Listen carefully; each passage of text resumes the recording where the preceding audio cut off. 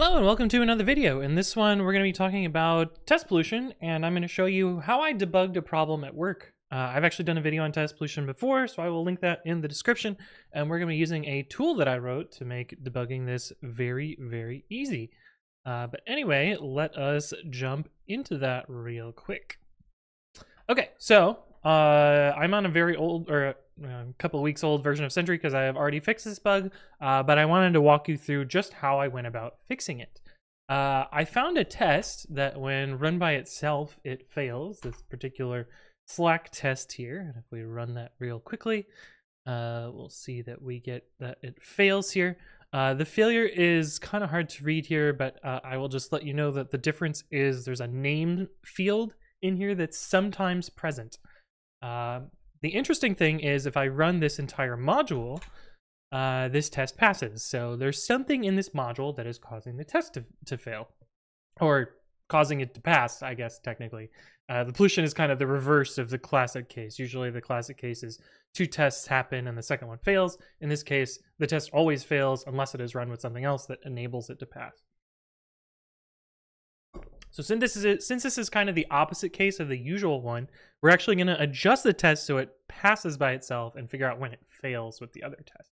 I have planned to add an option to my test detection tool to sort of do this inverse case automatically, but for now, it's easier to just do it like this. Test task existing rule with a lowercase e. Cool. So the problem is this name field is sometimes propagated. So I'm going to copy that down here. And so now we should have the test passing on its own. If we run this, we'll see that the test is passing. This is kind of the classic case. So now it is back in the normal case where it normally passes by itself, but it fails with the group.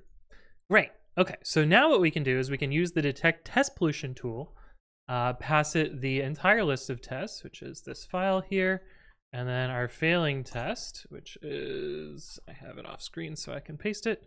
And so now what this tool is going to do is it's going to bisect down the test list to find a pair of tests that are causing this failure. Sometimes it's unsuccessful at this, like sometimes it's 3 tests, or I actually ran into a case recently where it was 700 tests. I might make a video about that because it was kind of interesting and one of the weirdest cases that I've seen for this.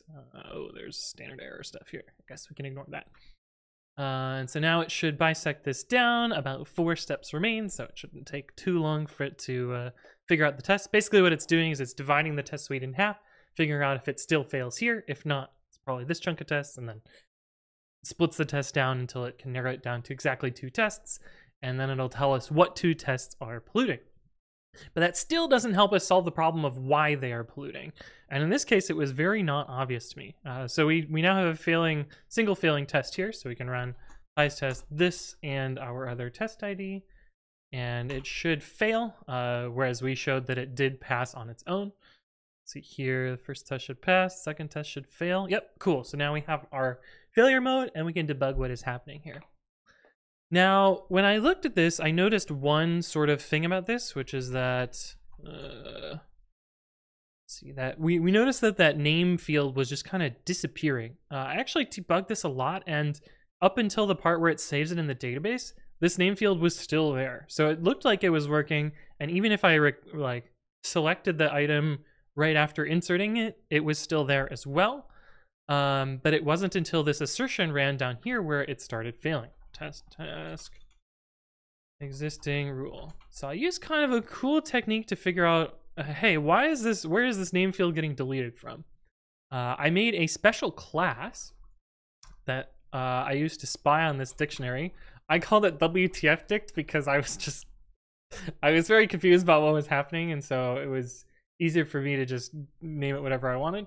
I knew that a key was being deleted, so I overrode the del method for dictionaries and slapped a breakpoint in here, and then in super.del, so it just defaults to the normal behavior. So I was trying to spy on this delete method, set a breakpoint so I could figure out where it was happening and figure out why it was happening here. Go back to test task existing rule. I'm going to spy on this dictionary here by wrapping it in my WTF dictionary. So this should hopefully tell me when this name field gets deleted, whereas before it was not getting deleted.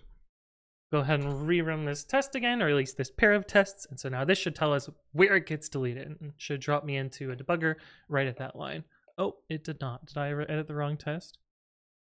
Oh, it's not del, it's del item. Right.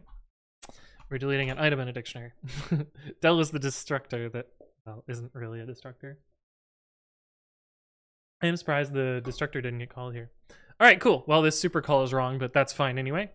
And so now we've dropped into a breakpoint and we can see where this is happening. And we see from this that it's actually in this API endpoints project rules file, which has nothing to do with the test at all in this case.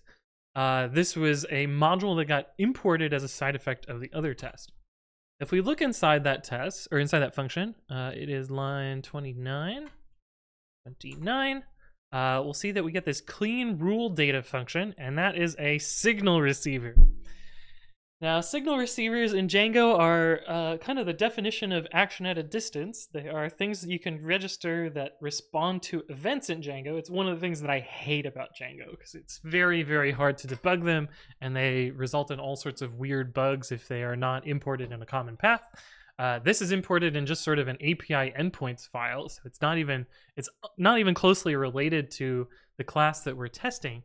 And so this rule or this signal only gets registered some of the time. And so that ended up being the bug. The fix was, well, there's two fixes here. One is to move this into a common place, because it should really happen any time that rule is saved, not just in this particular API endpoint. Or the easier fix was to just change the tests to not have a name field. That's the intention of the sentry code going forward anyway, is to delete all these names. I ended up opting for the second one because it's a little bit easier. I didn't really understand what was going on here, so it's easier for me to just say, oh, I'll just fix the tests. Pretty hard to break prod if you only change tests. But anyway, that was how I used some tools to debug this problem and fix a real test failure, using both my detect test pollution tool as well as a little fun trick to figure out how a dictionary got modified. Hopefully you found this useful. If there are additional things you'd like me to explain, leave a comment below or reach out to me on the various platforms. But thank you all for watching, and I will see you in the next one.